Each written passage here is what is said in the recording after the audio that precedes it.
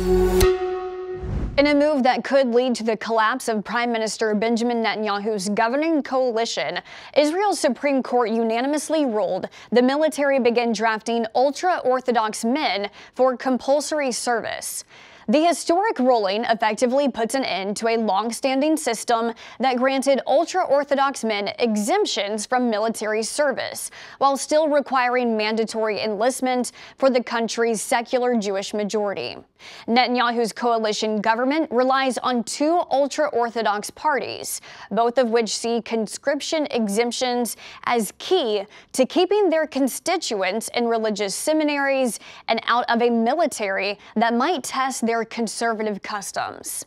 Leaders of those parties said they were not happy with the ruling, but issued no immediate threat to the government. For all your latest news updates, download the Straight Arrow News app or visit us on the web at san.com.